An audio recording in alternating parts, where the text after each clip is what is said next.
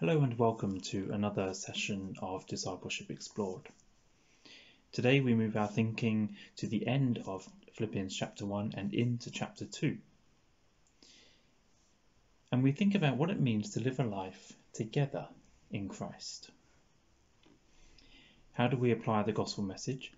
And where do we position ourselves in relation to others and God Himself? Session 3 is entitled Standing Together in Christ. Stay tuned and we'll unpack more of Paul's writings together.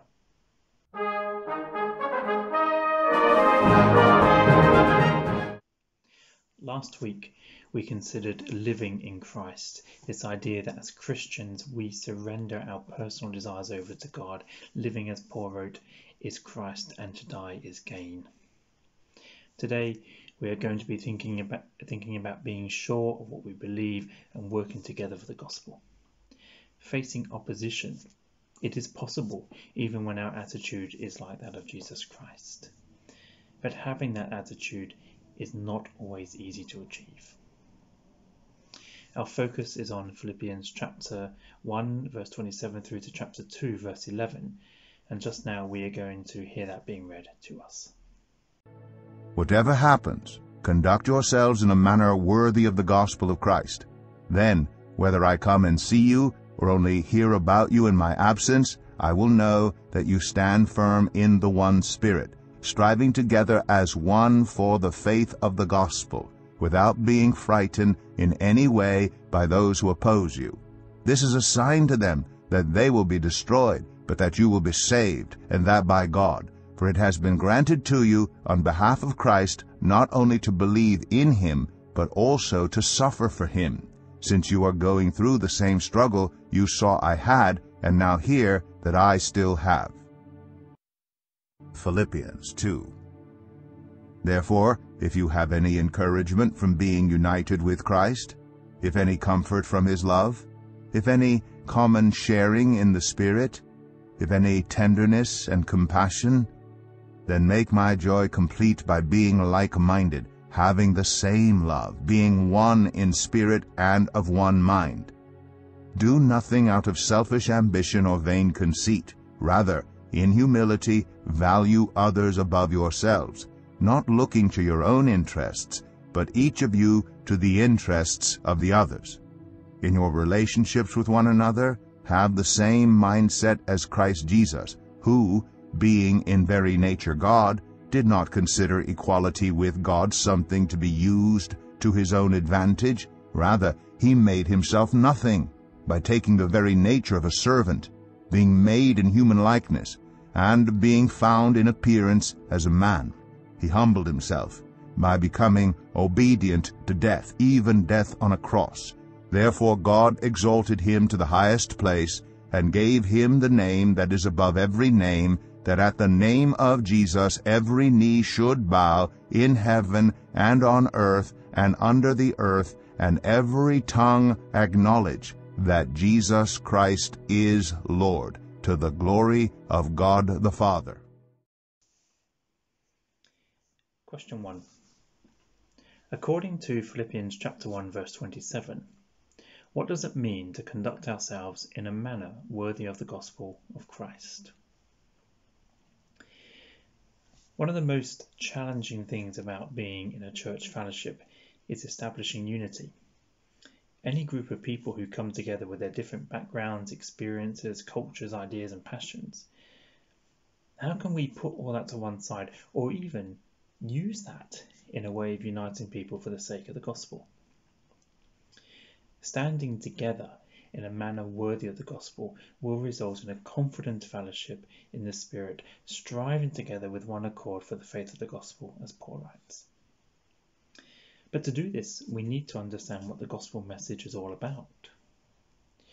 Anyone whose understanding of the Christian faith is limited may believe that churches are made up of perfect people. In no way is that true, and in no way does Scripture support that thinking. Christians make mistakes.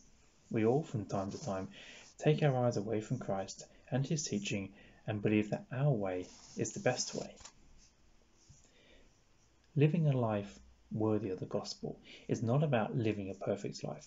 It is about living a life focused on the teachings of Christ. It is about allowing the Holy Spirit to be our guide and provider, and relying on His strength to take us through the darkest valleys. A life of holy living, pure and righteous for God's glory.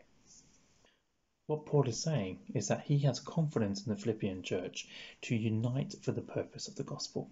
In other words, all they do as individuals and as a corporate body of believers is to proclaim the gospel message through their words and their actions, the message of salvation, of forgiveness, of love and life.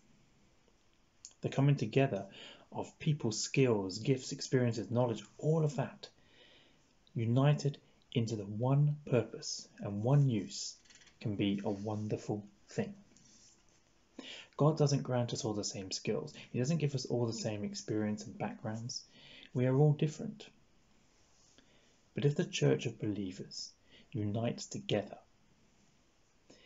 imagine the wonderful things that can be achieved, all because they are surrendering their personal desires and unite themselves in a manner worthy of the gospel of Christ. On our own with God, great things can be achieved. Together with God, even greater things can be achieved. Question 2.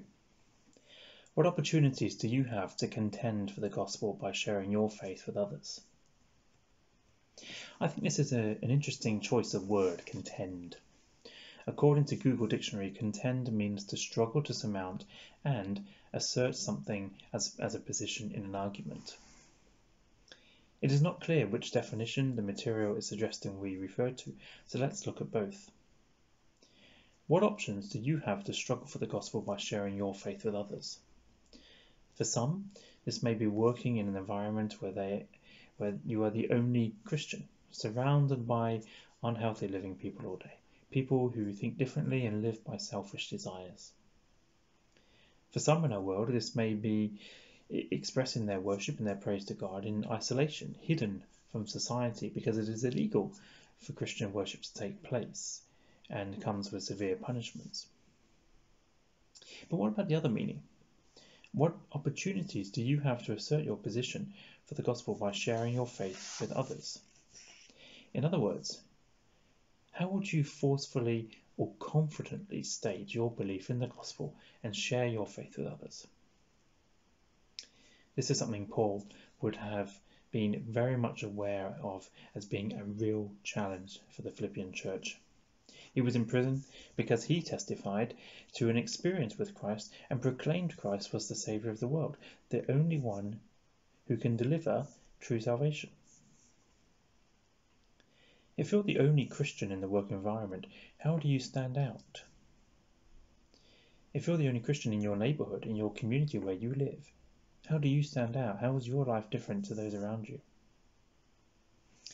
If you believe full life is only found in Christ Jesus, how do you resist the temptations and questions posed by those around you?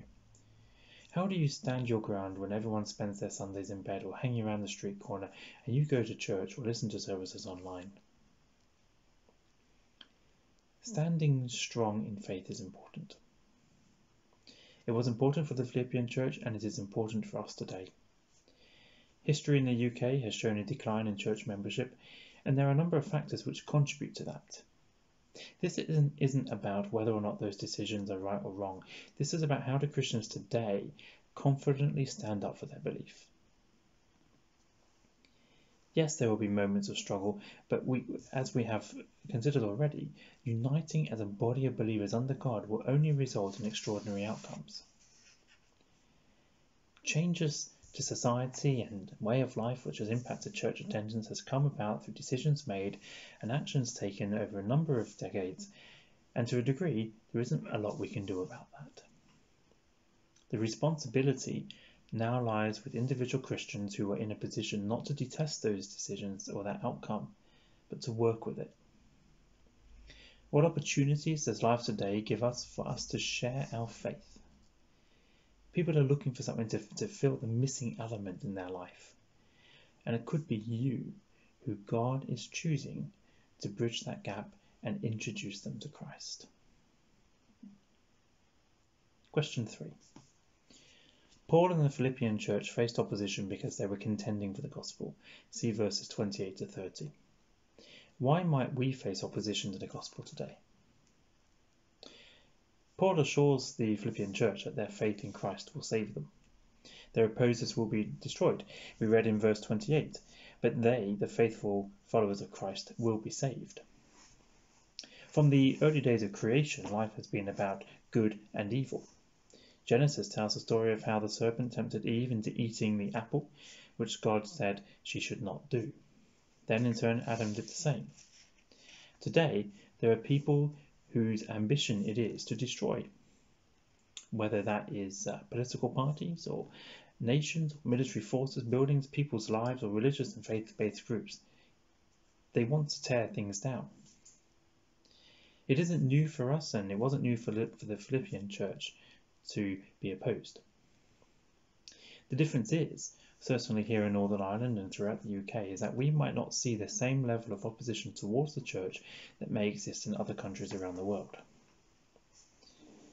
So what opposition does face the church today? Well, this would vary from place to place, and no specific location is being considered when I list these things. But opposition can come in the form of members of the public protesting against the building of a new church. Outdoor events can be a place that is disrespected by others and trying to turn the event into them or into something that it isn't. Vandalism to church property. Even church members can prioritize their time, talent and treasure to that which the church may feel strongly against. Opposition can come in many forms from without and within the church fellowship. Forms which prevent or tries to prevent the church from carrying out its mission of proclaiming the gospel of Christ Jesus. Have you experienced any form of opposition in churches in your life? Question 4. In verses 28 to 30, Paul makes some surprising statements. From these verses, what should we remember when we face opposition? Firstly, Paul says we shouldn't be frightened. We have confidence in the living gospel message. Don't be afraid of those who oppose us, but surrender ourselves to Christ, for he has overcome the world. Paul affirms us in verse 29 that suffering for Christ will happen. Paul experienced it, and so will the church. Remember, Paul's letter is about encouraging new Christians on their journey of faith.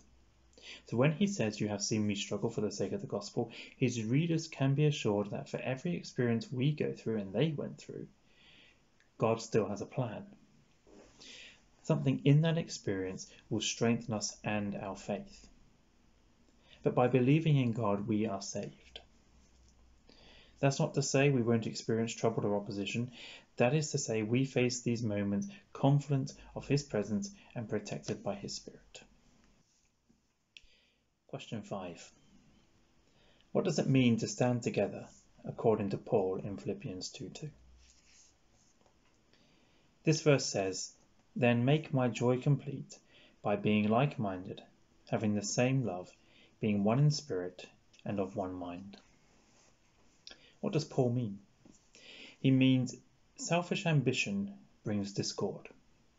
It breaks down the fellowship. His message to the Philippian church in these verses is that working together, caring for the problems of others as if they were our problems, demonstrates the example of Jesus Christ, the example of putting others first. And by doing so, we experience unity. Being in a relationship with God is not about our own needs. God will take care of those. It is about relationship with those around us. Effective relationships where the purpose of gospel living and gospel sharing is a priority. Nowhere does Paul say we should all think the same, do the same, and look the same. Jesus called many different people into relationship with him. People from different backgrounds with different abilities. We have spoken a lot about this throughout the series, and it is because it is important to realize that no matter who we are, what we've done, and what we can do, we are still chosen, named, and known by God. Our differences unite us.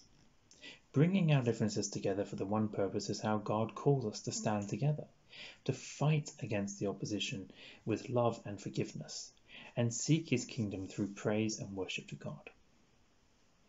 The Apostle Peter writes in his second letter, "For this very reason, make every effort to add to your faith goodness, and to goodness knowledge, and to knowledge self-control, and to self-control perseverance, and to perseverance godliness, and to godliness mutual affection, and to mutual affection love."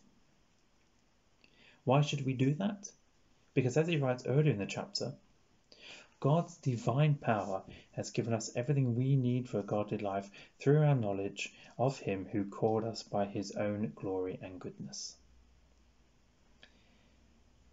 What does it mean to stand together? It means to stand united in our beliefs of who God is, what the gospel message is, and how God can use us to glorify his name through our good deeds. Be like-minded, says Paul, with the same love, being one in spirit and purpose. Don't let your differences break your unity, but rather let your differences unite under the common purpose. Question 6. What will it mean in practice for us to consider others better than ourselves? I firmly believe in self-worth. We should credit ourselves when we achieve something, but we should also be honest about who we are and what we've done. At the same time, Scripture teaches us to consider others better than ourselves. What does that mean? You may look at this and think, but they're not better than I am. I have Jesus, they don't. I don't break people's windows. They do. How can they be better than me? It's a good question. Let's look at this verse in other translations. Rather, in humility, value others above yourselves. But be humble towards one another, always considering others better than yourselves. But in lowliness of mind, let each esteem other better than themselves. Put yourself aside and help others get ahead. Everything Jesus did was to benefit someone else. Whether it was having a meal with them, having a conversation, bringing healing to a sick person, providing food, or even calming the storm. Everything he did was for the benefit of those around him, including his death on the cross was done for me and you. But although these things were done for and often with other people, it was done to bring glory and honor to God. And what Paul is saying, that in order to imitate Christ's humility, which is the heading of chapter 2 in some Bibles, in order to be successful in this, we should consider the needs of others. They are not better people in the sense that they are loved more or treated differently by God. He loves us all the same. What Paul is saying is that in order to live a life of humility similar to that of Christ, our lives are about others. The Salvation Army in Australia publicly declare that wherever there is hardship or injustice, Salvos will live, love and fight alongside others to transform Australia one life at a time with the love of Jesus. A mission of caring for people, creating faith pathways, building healthy communities and working for justice. For the UK and Ireland, saving souls, growing saints, serving suffering humanity sum up what we are all about. These principles echoed in Salvation Army's territories and commands right across the world. At Larne, our mission is being dedicated in living and sharing the gospel, so that others will become part of our disciple-making fellowship. For each person, there will be a different responsibility. Some are gifted with creative skills and will use that to deliver practical, hands-on activities for people. For others, it is about hospitality, administration, encouragement, leadership, and many other things. Different skills, one purpose. Standing together in Christ. Why? Because God so loved the world that he gave his one and only Son. Our song this week can be found in the devotion section of the 2015 Salvation Army Songbook. The song speaks about personal commitment to God, asking Him to hold us close with His love surrounding us. But look closely at the words of verse 2. Lord, unveil my eyes. Let me see you face to face. Renew my mind as your will unfolds in my life. Is that your prayer?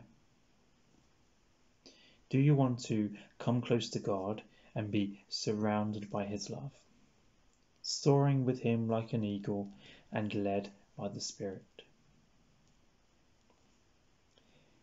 May you echo these words as the music is played and the words are displayed on the screen. And then take a moment to share the prayer that will appear. May God bless you. Lord, I come to you.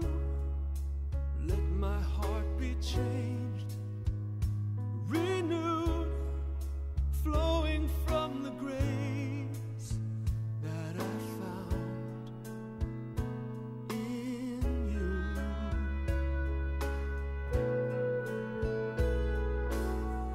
And Lord, I've come to know the weaknesses I see in me will be stripped away by the power of your love.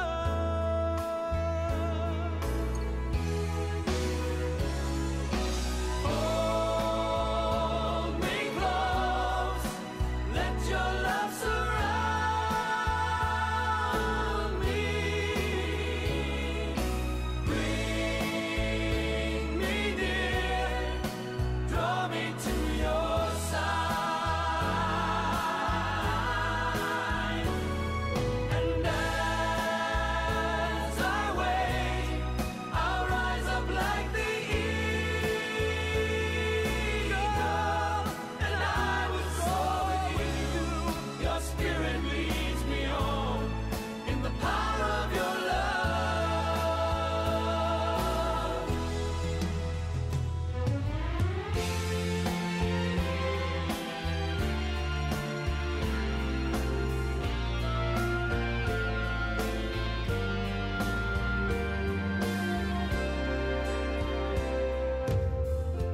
Lord, unveil my eyes. Let me see you face to face. The knowledge of your love as you live in me.